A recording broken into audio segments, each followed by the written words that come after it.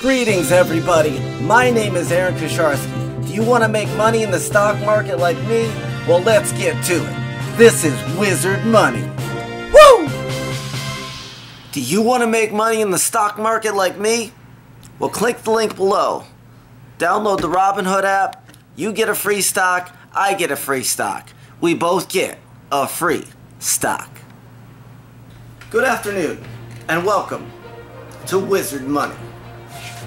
On today's episode of Wizard Money, we are going to be discussing what's been going on the last week with the stock market in regards to Pfizer has just announced that they have a vaccine for the coronavirus that is 90% effective, and with that, the entire market has gone up. Like Ford is up a lot of money this week. What else is up? Pretty much everything. Everything went up. When they first made that announcement, everything went up 10%. It was a 10% hike. And a lot of the stocks that I have, like Six Flags or Carnival or Norwegian Cruise Lines or Disney, all the outside stocks are the ones that went up because of that happening. Here I have a chart. These are some of my big plays for the week. We got Ford at the top, SM Energy. If you don't have SM Energy, you might want to look into that. I have 100 shares. I'm in at like $1 and change a share. Before COVID, back in February, it was like $9 or $10 a share. It dropped a lot, and these are the stocks that I am predicting are going to go up once the coronavirus goes away. So yeah, we've got Ford, SM Energy, Carnival, Six Flags, Disney, AT&T, Apple. Those are ones that, as of today, are up according to my stocks. And then we got Netflix and Tesla down there in the red. Those two are down slightly, but not by a whole lot. Some of my best plays here, we have. Let's see who do we got here.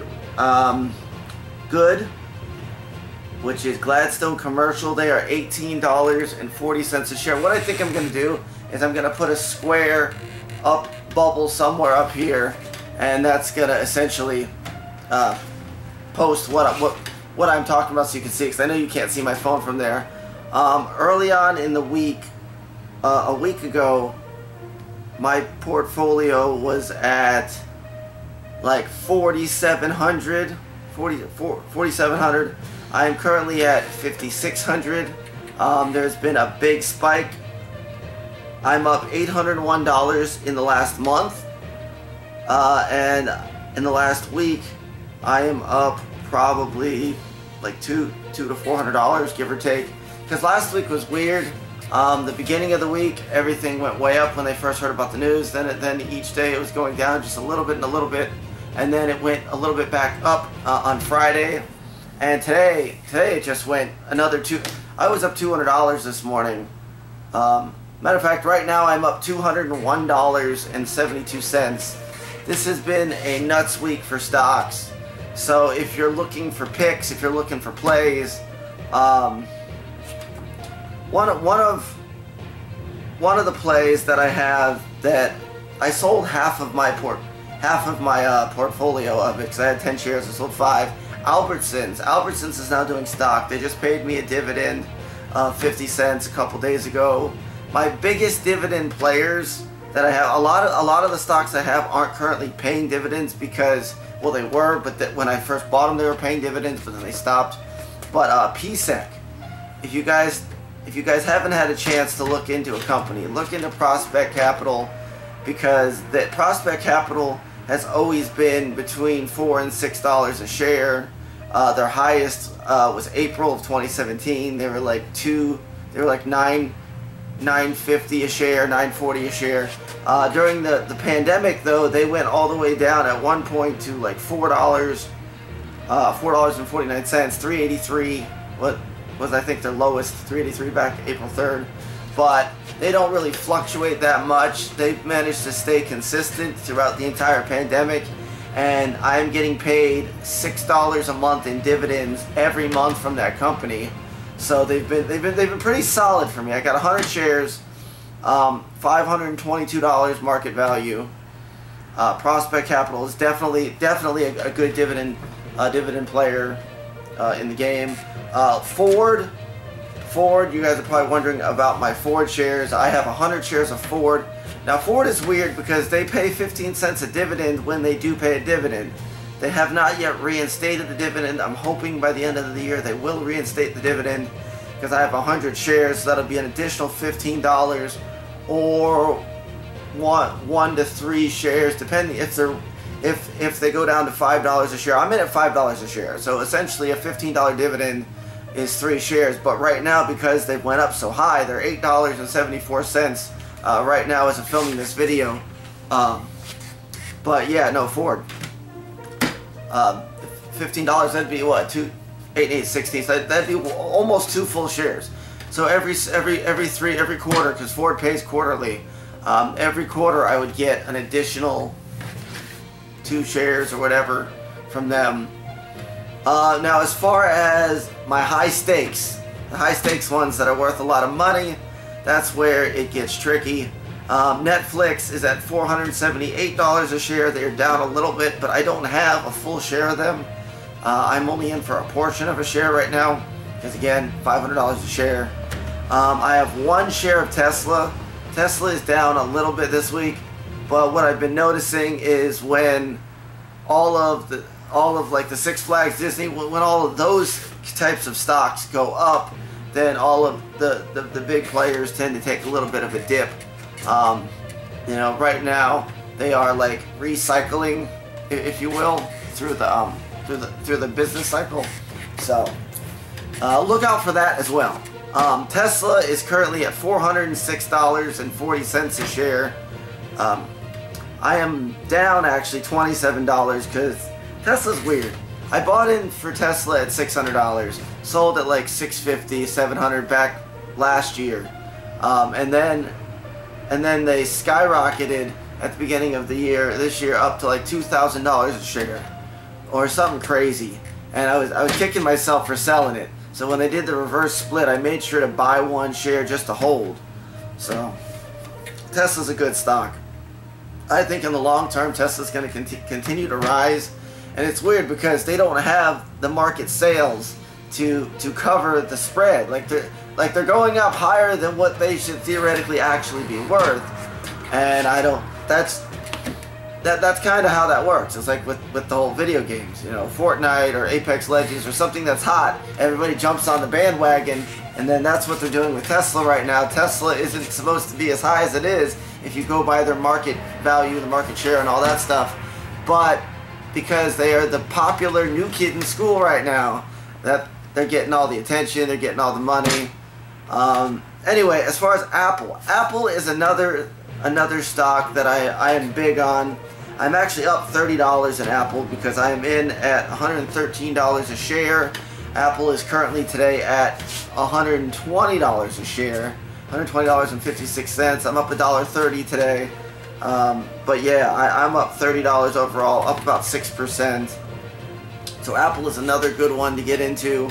Another one I have that's over $100 a share is Disney. I have 1 share of Disney.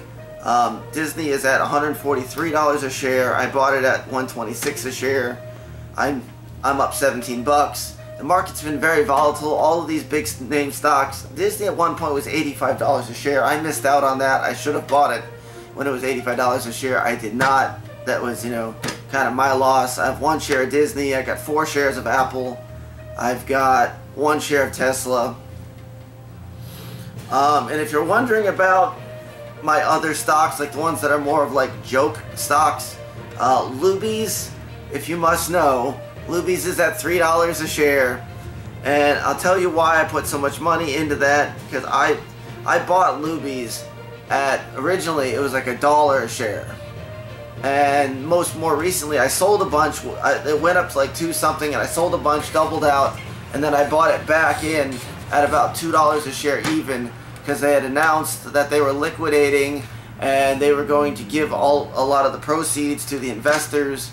They said it was going to be between $3 and $4 a share. So I bought like 100 shares at $2 a share, and then they spiked up like they said. They went up to $3.30 a share, and I sold them there because I didn't know how much higher it was going to go. And luckily I sold them there, because then they went back down to like 2 something a share. They're currently at $3 a share. They could go past the $3.30, but Lubies themselves had announced that they were going to get the share price between $3 and $4. I figured $3.30 was right in the middle of that.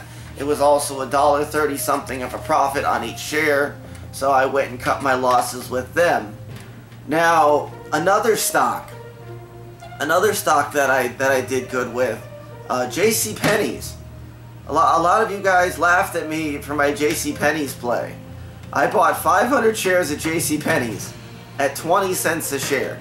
JCPenney's is like 119 some odd years old. I bought them at 20 cents a share.